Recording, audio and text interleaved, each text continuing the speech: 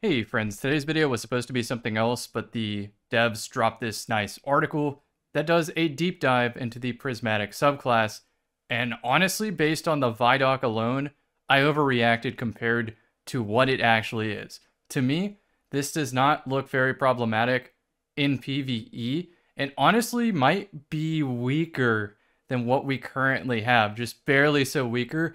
I think the strength in both PvE and PvP is going to hinge on what that exotic class item can do to fill in the missing gaps between what is available on these subclasses. It turns out none of the three classes have neutral invis on demand. Just doesn't happen there. And although I do think Hunter is the most upgraded of the three for PvP, that doesn't mean you can't do unique things. Like Titan has a mobility kit with Thruster and Frenzied Blade where you can run Deadman's Tail, Lion Rampant, etc. and have even more movement options. You can even have Glacier Nade to launch yourself at the start of it. Warlock has Phoenix Dive and Blink at the same time, along with Lightning Surge. So there is a movement aspect to this for sure that I think is going to be great in PvP, but maybe not to the same power level of simply running Icarus Dash, Heat Rises, and a Well of Radiance.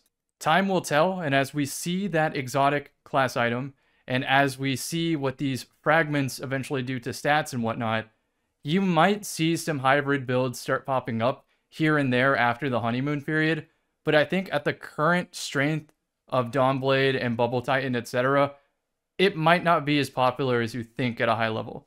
So with all that being said, we'll move on to the video I had planned for today. I will do a deep dive into exactly what I want to run later, so it'll be a second video. Take care.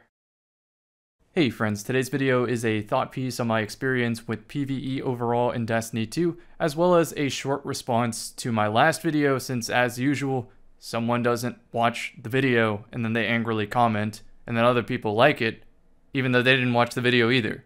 So let's start off with critique is not the same as complaining. Critique is bringing conversation to anticipating future problems that could potentially halt overall replayability for the temporary high of the honeymoon period.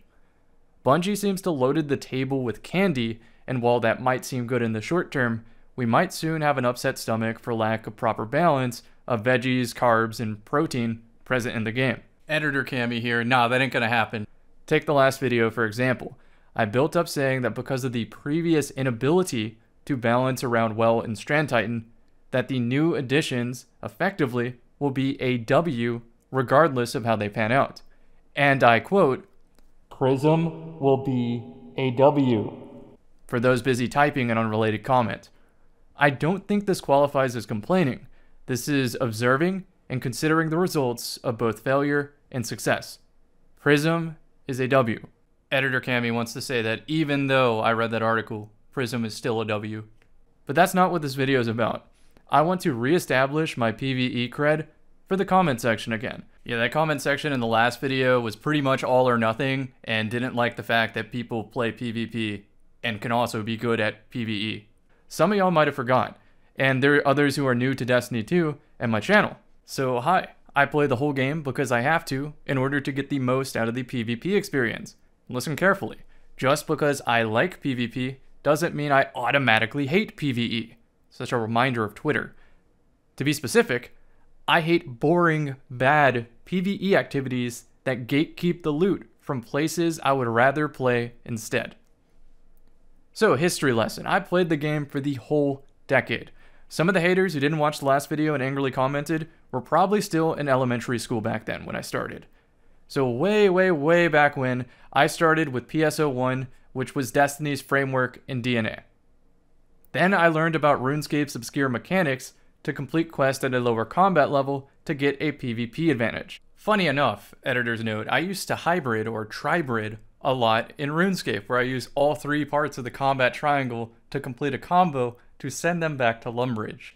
Then I used that knowledge as my framework for approaching Destiny 1. The world building of Destiny 1 was incredible, but the combat content left a lot to be desired. The information community wasn't established then, so I had to trailblaze a lot for my friend group, which is primarily why I started a YouTube channel. For example, I had to debunk if loot was better for soloing Nightfalls early on, as well as stupid moments of curiosity like when I sacrificed 10 Plan C fusion rifles into Pocket Infinity to see if it would craft a better version of it. One day after a raid, since I did so much PvE back then, the fireteam leader just loaded up PvP, and although I was a very casual Halo player, I was a very practiced Battlefield player who ran no aim assist option on controller. So needless to say, it was evident from the start that there was a significant difference in skill between me and my PvE fire team. Even at the time, I didn't think highly of my skill. My raid team called me the Terminator and things like that because more often than not, I'd roll multiple players at once. And comments like that spurred me to camp in the Rumble playlist with high skill ceiling setups like Universal Remote, Snipe, Blink. Keep in mind at that time, Last Word could 2-tap, Thorin could 2-tap, Felwinter's Lie could hit like 13 meters or something ridiculous like that. We were on low sense because we couldn't go over 10 and 30 FPS. It was a completely different game. So if you're gonna like make fun of that loadout, I guess that's okay. But I think it had a high skill ceiling. And over time, as I refined my play enough, I was eventually invited to grassroots scrims. And as I got better in that environment, I butted heads with those who wanted a less strict rule set. I wanted a more strict rule set so it could be more competitive, more fair, less RNG. And it just didn't make sense to me. The items that were banned and the items that were allowed, no sense. So I ended up playing less scrims and more pubs, and I got so bored rolling teams in pubs that I started to make arbitrary challenges for myself, like using only white weapons, etc. Pretty soon the goal wasn't to win or even to get better at the game, it was to force the stars to align for absurd clips to satiate my curiosity. There were no private matches at the time, so if you wanted to test something, you had to match your friend in Rumble and hide in a corner of the map. Now here's where it goes full circle. I had to go back to PvE to obtain hyper-specific loot for PvP interactions. You should have seen my vaults at the time. I had like 40 zoom scout rifle, you had to crouch to get it or something like that with the private eye perk, a 4-round hand cannon with luck in the chamber, body shot snipers, infinite ammo fusions, illegal guns with double high impact reserves, etc. To obtain these, I had to become even more of a PvE sweat to speedrun activities. Jump cut to Destiny 2, you already know where this is going. Since PvE will never supply consistently difficult challenges, I know that in the short term, I will be very bored of it. So instead, I immediately choose to learn to play it efficiently to get my specific loot and get back into PvP as soon as possible. Y'all might see where I'm going with this, but I'm gonna throw a curveball.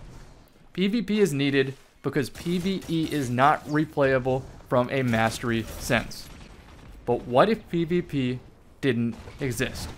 Then Destiny could really flex its creative difficulty muscles without worrying that design choices would invalidate the entirety of PvP. However, this puts pressure on Bungie to exceed the PvE quality of other games in the same overlapping subgenres. This immediately puts Borderlands, World of Warcraft, Warframe, PSO, Diablo, Helldivers, etc. as real competition for the Destiny enthusiast. However, the reason these are incomparable at the moment is because Destiny PvE and PvP sandboxes are intertwined. That has always been the unique selling point of games like Destiny. Your PvE skill directly translates to your options in PvP. That was the initial draw of RuneScape for me. The difference is Destiny is a first-person shooter with great gunplay at the cost of not having a trading system to incentivize full game mastery like it did for me with RuneScape. So honestly, this is the crux of the video here. I'm cool with either approach from Bungie. Number one, offer both PvE and PvP intertwined, but respect PvP foremost since that's where the replayability is most realistic. Or two, completely kill off PvP and go crazy in PvE. I want to pause for effect there, let what I just said sink in, and delete your very angry comment. This might be the part where you realize we're on the same team here. I'm okay with either case. Both will be fun. Maybe most of y'all won't sweat PvE enough to get there, but trust that eventually you will run out of challenge, fun, and general replayability. Then it's on the devs to one-up themselves to get you back on the game. All that being said, great PvE can be developed. For example, I spent 2020 streaming more PSO2 Classic than I did Destiny 2 that year. For a pure PvE game, I felt more engaged and challenged than I did in Destiny PvP of that era. so it can be done. So with all that being said, you would understand that just because I like PvP doesn't mean I automatically hate PvE. To be clear, I dislike bad PvE and unfair RNG systems holding back the fun of both PvE and PvP. Maybe it is realistic for Bungie to maintain high-quality experiences on both sides of the game, but if it's not, again, I'm on your team here, I'm cool with them going into either extreme, especially if they go the sequel route with Destiny 3 and beyond. Imagine a bona fide Destiny-style MMO PvE game side by side a Destiny hero shooter, arena shooter. Spinfoil hat on. Before I read that article, I was convinced that Bungie was basically saying, just let everyone be as broken as they possibly can be. The game's dead anyway. Let them have the crafting. But since I read that article and it seems a lot more tame, I think Destiny 2 will stick around a little longer than y'all expect. Thanks for listening to the entire video, friends. I'm sure the top comment will be an implied I hate PvP sweats comment that completely misses the conversation and content in the video again, but whatever. I appreciate the real ones. I will see y'all in the next. Wow, I just sat here and edited this entire video, and I didn't mention one of the most recent PvE accolades I got. We killed Contest Crota on free-to-play accounts. Let that sink in. I can edit that video for y'all's enjoyment if you want to see that this week.